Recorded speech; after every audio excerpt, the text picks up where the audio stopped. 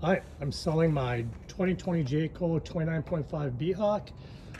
Basically, my wife and I are downsizing because we have one child that's in college and one going to college, so we need to get something small. This trailer is 36 feet. It has an outdoor kitchen with a fridge, pretty good sized fridge. Of course, all the stickers you see, I will remove those once it's sold, obviously. So some of our destinations. It has auto leveling system here. It has a good outdoor storage, a pass-through storage here.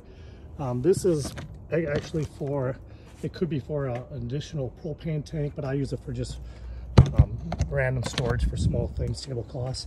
And then the front, of course, is pre-wired for a generator if you wanted to go more off-grid. I just use it for some basic storage. On the other side of the camper, of course, the dual propanes like you'd expect. It has the Nautilus system in there for winterization. I just winterized it yesterday as we're putting it in storage. And as you can see, it's wet because I just washed it for the storage for the summer. It's got two slides, one in the front bedroom. When we go inside, you'll see that. And then one, down most of the side. So let's go back inside. It's got the nice staircase built in that folds inside the camper. Very nice. So go inside, and there's a couple unique things about this travel trailer that most don't have. I actually upgraded to the party seating. So of course there's tables that go in front of both of these.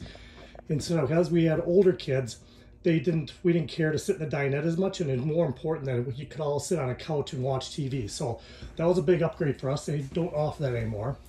We also have the big double fridge here, which is really nice if you have a lot of kids. So that's beautiful. And then the other thing about this one is it has 4 bunks.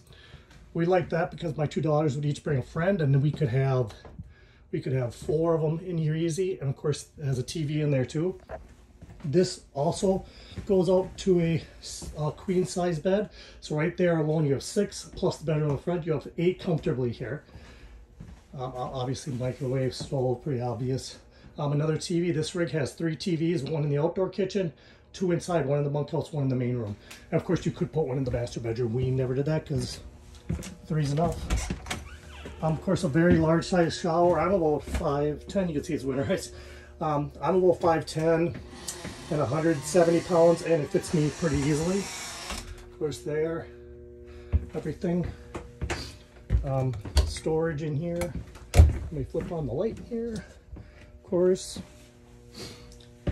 a fan here, all the lighting in there. So the tables are underneath here. Tables are here with the legs, and then of course we have some tinfoil I cut for all the windows in this rig. When we were camping down south, when it was over 105, 110 degrees, we can put those on all the windows, and it really aids in the coolness. Of course, storage, more storage here and here and up above. Everything works, all the lights work. There's pretty much 0 issues with this camper right now. It has 2 air conditioners.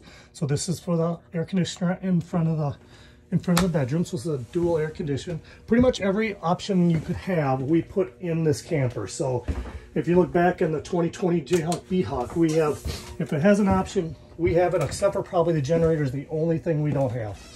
Of course, sink here. So I think that's everything, it's pretty much what you'd expect. And yeah, so if you have any questions, please see the contact information and give me a call. Thank you.